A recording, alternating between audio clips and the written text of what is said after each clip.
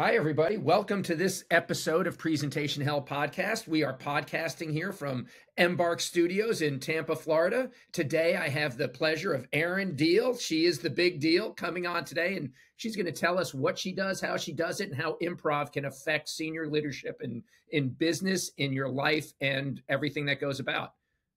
Good to have you here, Erin. I am stoked to be here, James. It's good. Oh, You were that's on my cool. show, so I feel like this is an old hat. We're putting it Like back tennis. on.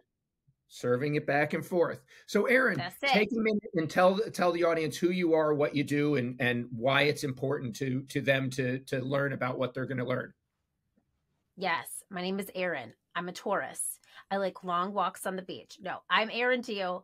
I am a professional development facilitator, keynote speaker, and founder of the professional development company, Improve It. We use improv comedy to help leaders and teams train themselves on power skills using the healing powers of improv comedy.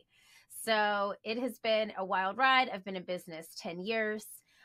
You came on our show, the Improve It podcast, and I am now a new author. I am launching a book as the date of this recording in 6 days. So 6 days. It's pretty crazy. So this is going to be on Amazon. Can you show me the book? I can show you yeah. I was fanning myself with it earlier, but this is it. I see you. I see you. Yes. It's a nice cover. Guide. Nice, it's reflective. Thank you. I can see myself. Yes, in we it. wanted a little Are you proud of your book? Is this your first book? It's my first book, yes, and I am proud of it. It is a labor of love for sure, but it was something I really was guided to write, and something I know will serve a lot of people. So, what will people get out of the book? What is the basic theme that after reading the book they will be bettered for? Yeah, so it's broken into 3 parts, and it's the entire core message of the book. Self-love plus selfless leadership equals a magnetic culture. So if you can give yourself all the love, if you can pour love into yourself, a lot of people forget to do that, especially post-pandemic. A lot of us are feeling that burnout. If you can do that, then you have way more to give to the people that you lead, and a lot more empathy at that. So that's where the radical empathy comes in. And then once you're really leading from this selfless place, you're attracting and retaining top talent. You're not only attracting talent, but you're attracting organizations, community, people in your life that are aligned with your mission. So you become a visionary, you attract the missionaries that help you carry out that vision and are in line with your mission. And through that, you just make people feel seen, heard, and valued. Seen, heard, and valued. I think everyone wants to hear that. And sadly, that's what social media, they think you're going to get. You get seen, you get heard, and sometimes you're valueless. Yeah. Sometimes you feel unvalued. Yes. That's right. You get one like, but that's a whole different world. I should write a book about that, and I will. It'll be called Failfluencer. That's good. You've already down the road. So let me just break some of those things down right here. You say there's 3 components: self-love, self-empathy, and that results in what? Selfless leadership.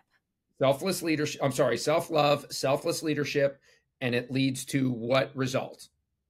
A magnetic culture. So it doesn't have to be magnetic culture. So people are attracted to people who care about their people.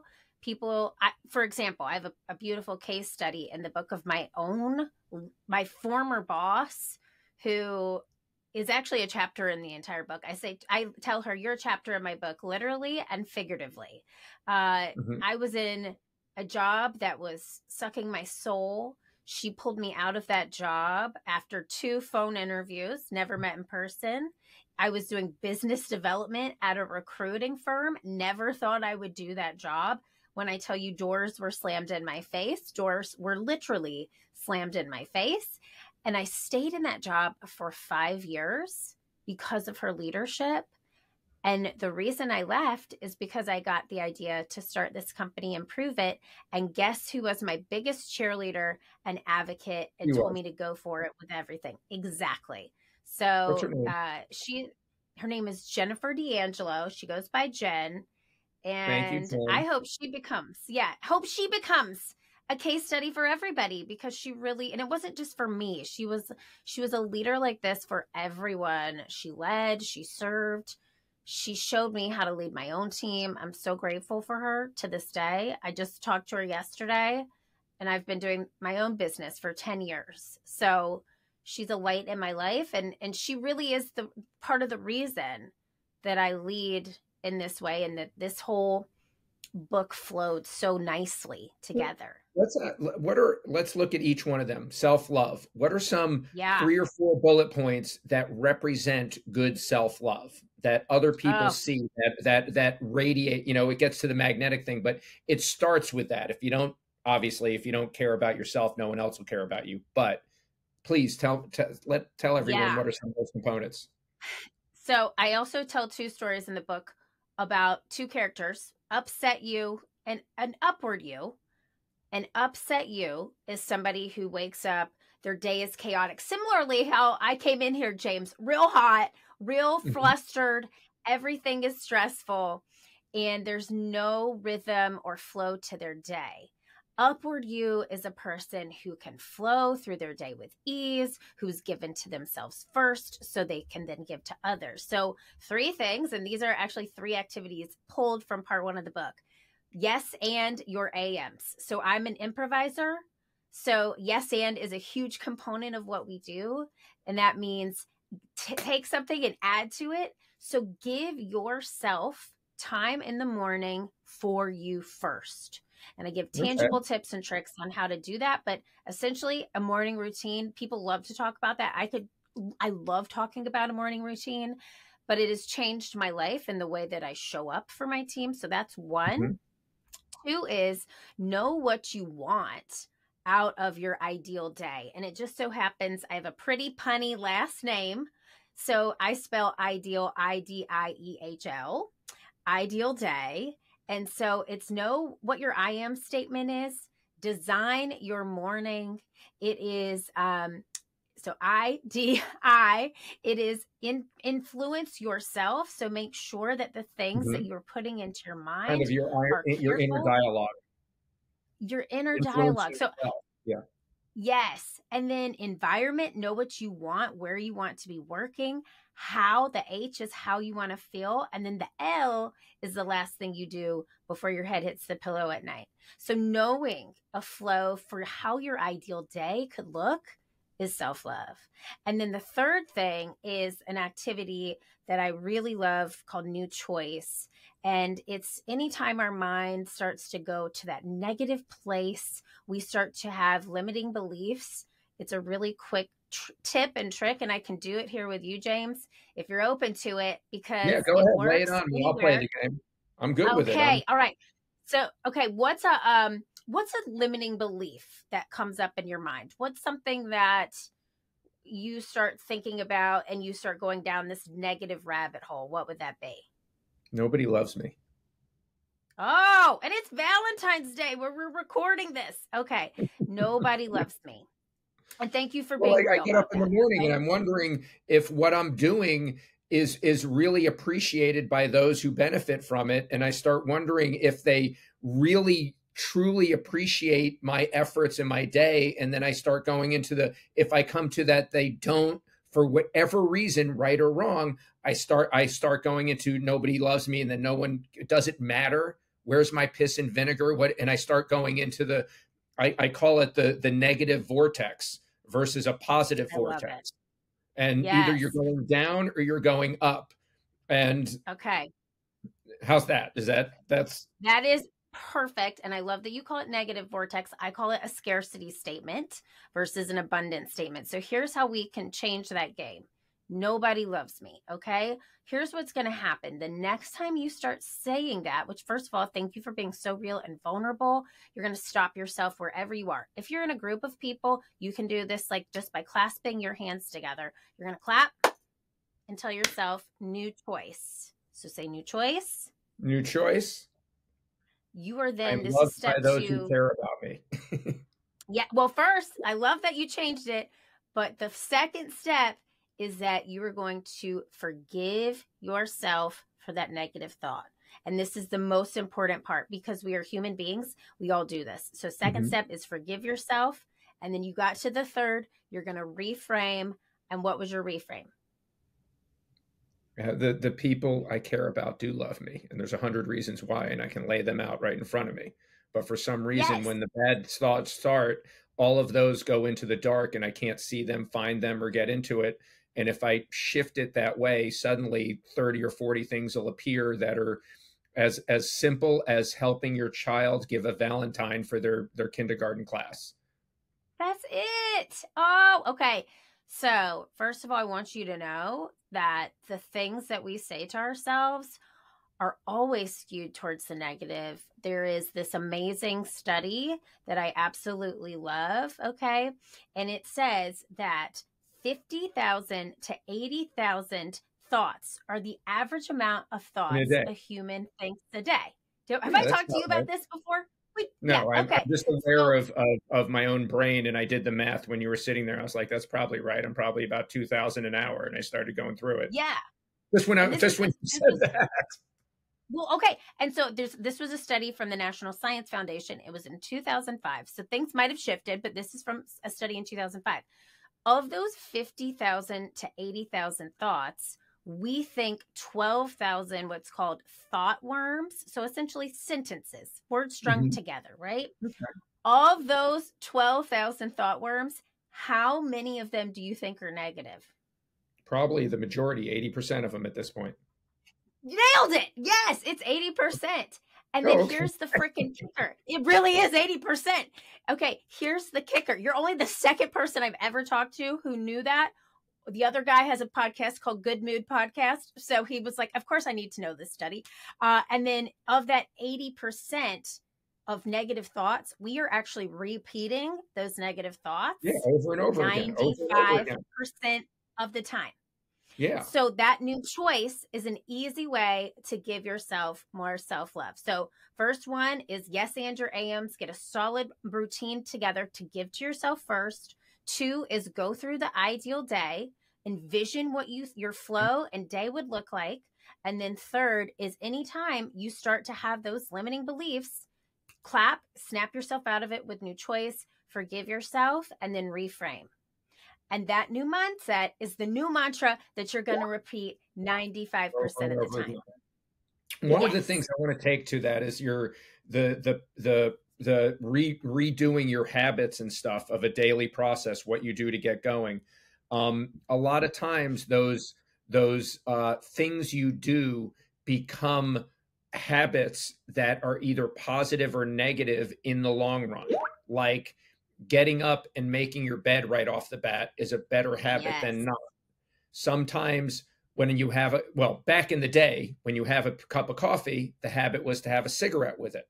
That's obviously a bad habit. Getting some positive. I had a bad habit before in my life. I used to wake up and read the newspaper, and I would walk away thinking the world was horrible and every single thing was against me and everything's going on. And I consciously had to fight myself not to get up and go get that newspaper to see that bombs are going off here and this one's being treated wrong and this happened over there and a tornado's over there and people are robbing stuff here and that's in my neighborhood. That drove me batshit crazy. Yes. And so I have those to tell you, I was a communicator. Yeah, go ahead. Just on that note, I was a communications major in college. Okay, this is a long time ago. And there was one theory in particular. Communications was all about learning all these different communicational theories.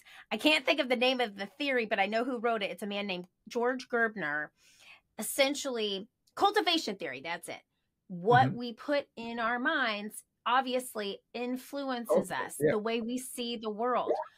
I have a newsletter called The Skim that I get that skims the news. It's for millennial women. Okay, that's me. Millennial women. I don't read it. Yeah, I don't read it though. Let me tell you that. I really don't read it. I get it. And if I need to know what's going on, I'll skim it. I do not look at anything on my phone until after I have gotten up, meditated, I have worked out, and then I've taken my son to school. I don't respond to a text. I don't look at my social media. I don't open email until all of that is done. That takes discipline and years of discipline. I did not do that every day of my That's life. not easy. It's not easy, but truly, and I didn't even check my email because we're recording this at 9 a.m. I had zero time to look at my phone. I just checked it to make sure, in case you emailed me, anything happened, or making sure, just making sure I was ready to You're all go. on point. You were here on Yeah. time, sliding into home base, sweating it out, you're ready to go. Yes.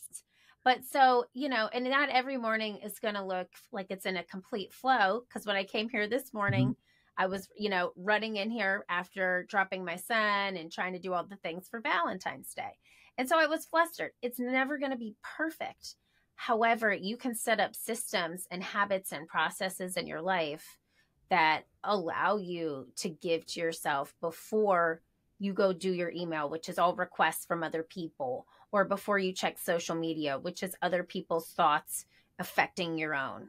Mm-hmm. It's just a way of discipline, but that is self-love. That is giving to yourself. Well, you're protecting what you're seeding. You have a brain. You seed your brain with thoughts. If your thoughts are seeded with the news in the morning, fear will motivate what you're doing, and you'll be reactive as opposed to active.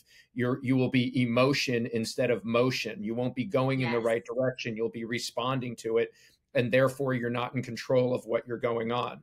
So by relieving yourself of some of these, you're not planting the seeds of fear, doubt, chaos, anger, murder, war, everything that you get put on by the news. And it allows you to have more fruitful growth in your brain, and therefore in your body, and therefore in the people you deal with, and hence self-love. And that's the first step. I love it. That's it. See, I'm learning a lot. That's why I'm here on this podcast, to learn more. I need the big deal. You need the big deal. You need the big deal. And that is actually my dog's name. His middle initials are FN. Mm-hmm. Big FN deal. And that's not the radio station. Sorry. It's not FM, like the radio station FM. It's the FN, like Nancy. Yeah. He is an 8-pound toy poodle, so he's rocking his name. Yes. Big FN deal. All right. So let's go to the second stage here. We're talking about selfless leadership. Now that I've learned to love myself, I've learned to plant the seeds of, or should I say, I've learned to avoid the seeds of negativity that permeate my brain and my internal, thoughts going on. How does that translate to the second stage of selfless leadership? Totally. Okay. I'm going to give you some cliches, and then I'm going to tell you the real deal. Okay. Keeping it real with Erin Diehl. Cliches. Put on your own oxygen mask first. Fill your tea kettle so you can fill other people's cups. All those things, all those metaphors lead us to what selfless leadership is. You cannot have a one-on-one conversation in a state of chaos that is productive. Mm-hmm. You cannot effectively guide your team and with your team in a brainstorm if you're not in a place of calm and peace. So ultimately, what the first step does is it allows you to get yourself in a peaceful place, a peaceful mindset, so that when it's time for you to now open that email in the morning, when it's time for you to start giving, you are giving with a full tank. You have things to give, and you're giving in a way that's not depleting you. It's actually restoring you. So you're not giving negativity. You're supporting those around you through the self-love you've achieved earlier. That's it. And I mean, I have led in both scenarios. I have led from Upward You, which is, I would say, how I've been leading the past 2 or 3 years. Mm-hmm. Before I found a really grounding mindfulness practice and way to start my day, I was leading like the Tasmanian devil upset you. I would come in hot and heavy in the morning. I literally lived in Chicago. I had to stand on a bus in somebody else's armpit for 20 minutes to get to work. And then it was freezing. So I was wearing a down comforter with a zipper. I'd get to my office. I'd be sweating. I'd be late because I'd stop and get a cup of coffee at Starbucks. And I'd throw all my things down and I'd be like, hi. And that's how I started my day. And then it was just racing from meeting to meeting, no flow, no intentional thought about how the day would look. And so as I was unintentionally going about the day, I was unintentionally not listening to my team. I was unintentionally not being fully present. I was thinking about other things as they were talking to me. I was Well, as a leader, you unintentionally. have to give. You have to give continually. If you're not Yes. giving, then everything's going to fall apart. And I had a wonderful man on my own show named Simon Ong, and he wrote a book called Energy. I'm going to give him complete credit for this. He said, people don't lead people, they are leading energy. And I Okay. truly believe that, because if my energy is in a place of negativity, or if it's not in the right mindset in order to give to others, I'm not only doing a disservice to my team, I'm doing a disservice to myself. Because why am I leading a team in the first place where I have nothing to give? That's also relevant not only for business but for love. Human Yes. connections. If you want to make Yes. connections and you're not identifying the right energy to go with you and what's going on, you're not going out there. People have always said on a simple level, don't sit those two together. They're going to get in trouble. That's because they've got similar energy.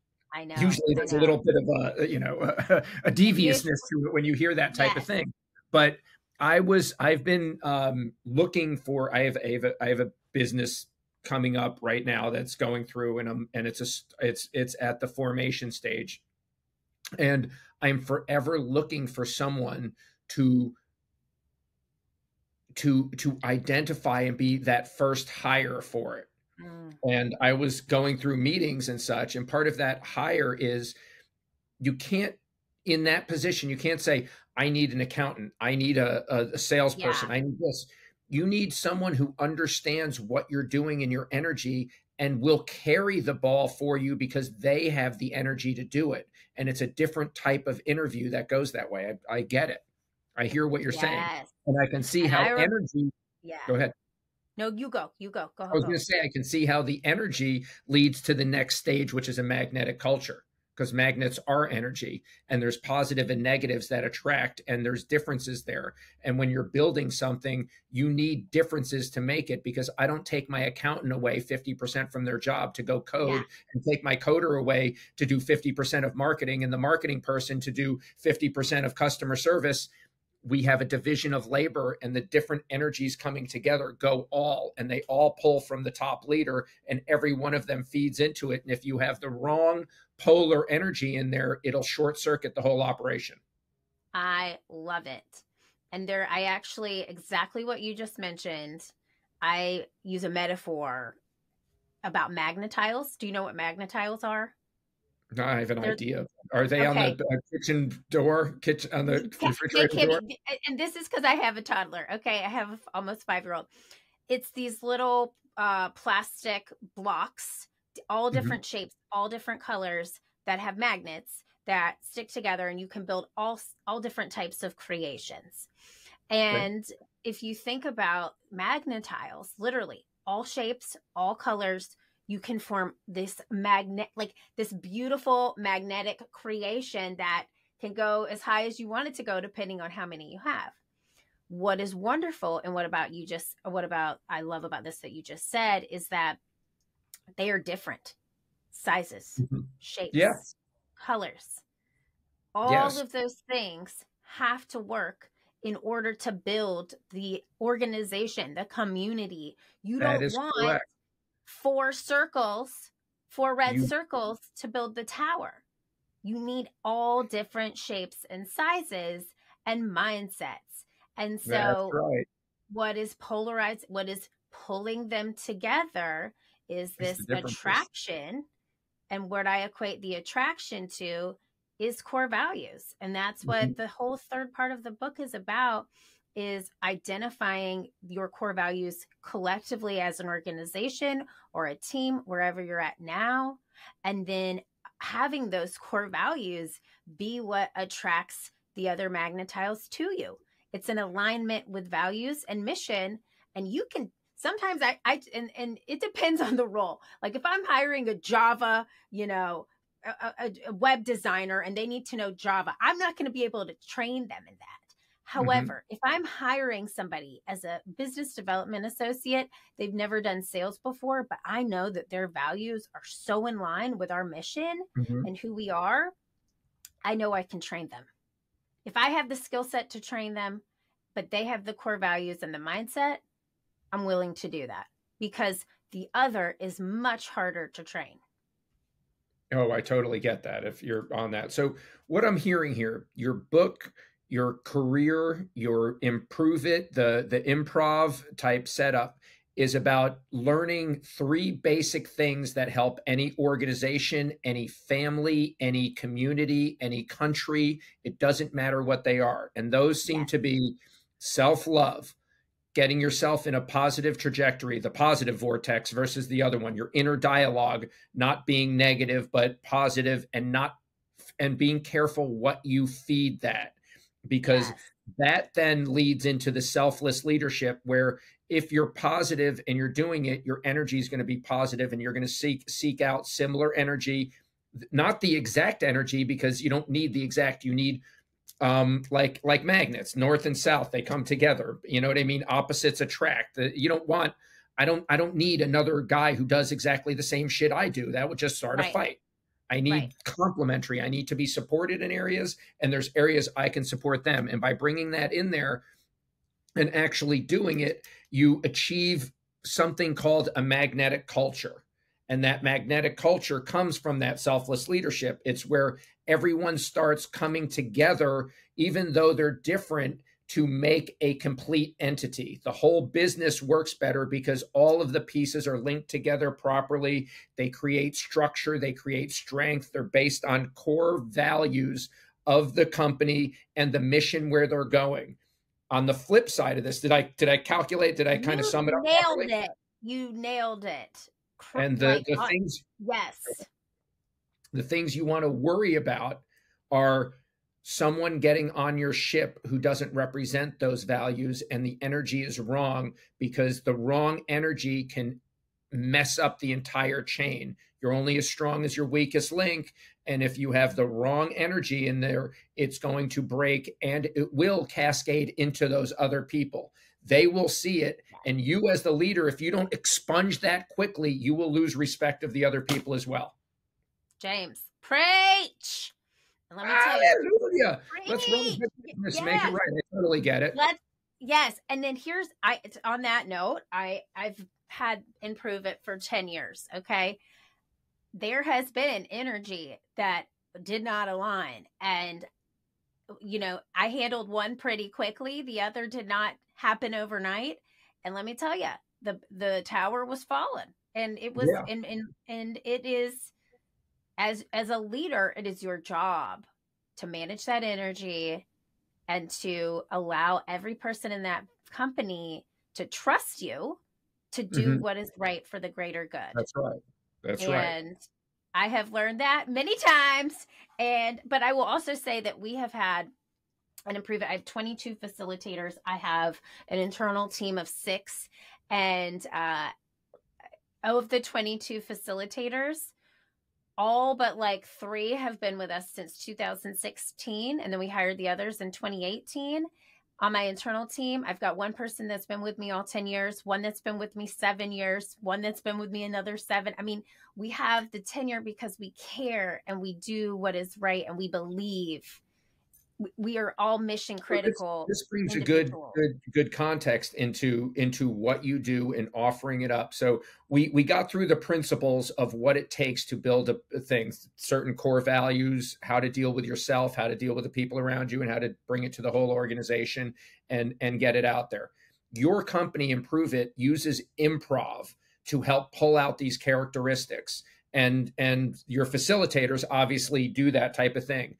So one, I'd like you to, tell us a little bit how improv pulls out these characteristics and how it makes an organization, a team, whatever, better. And then B, after that, tell the audience how they can reach you so that if they see this type of something they want to do, how do they reach out to you and say, hey, I want to buy your services? Oh, I love that. Thank you very much. So I will say this, the characteristics of a great improviser make up the characteristics of a great human. As an improviser, you have to listen effectively. You have to do what I mentioned earlier. Yes, and you have to think quickly on your feet. You have to give empathy to your scene partner on stage in order to make it work and not negate what they're saying. You have to not only respond in a meaningful way, but you have to add value to that. And so we took the principles of improv comedy and we broke them down into 10 different offerings that help with power skills. So team building, effective communication, leadership, presentation skills, networking, thinking quickly on your feet, leadership, sales, early career, so career 101. We also have a vision setting workshop. And then how we teach is through play. It's through experiential learning. So it's very hard to show how it feels over video because people are so present with each other. They are laughing. They have what I call the aha, ha-ha moments. So it's where the light bulb goes off, but they're just laughing at the same time and having fun. It's almost like we trick them into learning.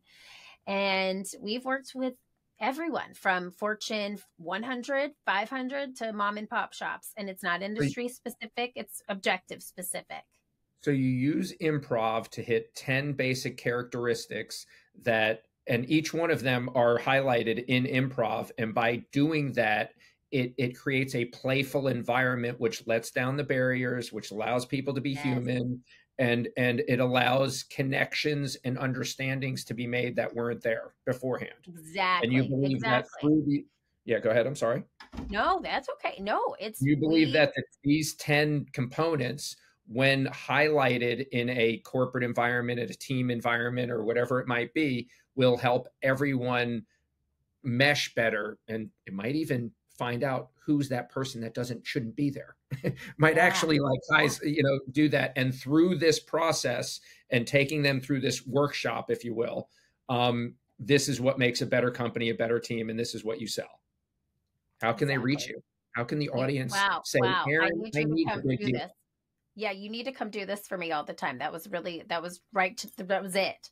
I send to go pie in the sky. That was narrowed down. That was boiled down. I love it. But you can find all of this. I'm thinking about the audience, not the guest.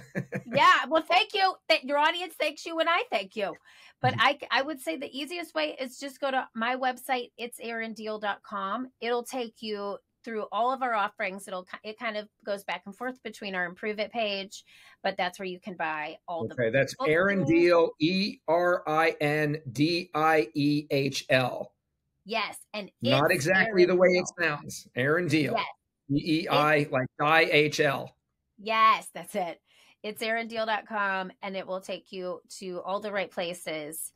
But thank you. It has been a wonderful journey to watch teams transform, and that is one of the most amazing things of my career is hearing how this work has really trained people to think in a different way. It has allowed people, like you said, to let go of those barriers and just connect in a way that is more meaningful than they've ever experienced before. Well, that's excellent. Thank you, Erin. Thank you for coming on the show here today. For what you said, the listeners are going to get real concrete things they can step away from and say, God, I was telling myself that my boss hated me and they gave me a cupcake this morning. Maybe she doesn't hate me. That's right. I'm just saying, these little things in life, you can look for the positive and find them as opposed to the negative going through your brain. And these are just little steps that can help do it. Absent that, we can get your book. We can see you at Erin Diehl. And you provided a lot today. Thank you for coming on to the Presentation Help podcast. Thank you, James. This was so fun and so good. And thanks for coming on my show. You were on my show too. So you'll check James out on the Improve It podcast. Yeah, the Improve It podcast. That was a lot more fun than this one. I wasn't the host for that one. I was a guest. I got to play as opposed to direct. You were great. Both times you nailed it. All right. Thank you. Thank you, everyone, for listening. I hope you got a lot. And here we are at Presentation Hell from Embark Studios in Tampa, Florida. Thank you for listening. Did you know this episode was brought to us by Presentation Hell, the book? This is how you take basically painful presentations and make them better stories. Don't you want to tell a story that other people tell? That's what virility is all about. That's what everyone dreams of, being viral. Presentation Hell, the book, will teach you how to tell better stories. Thank you guys for listening.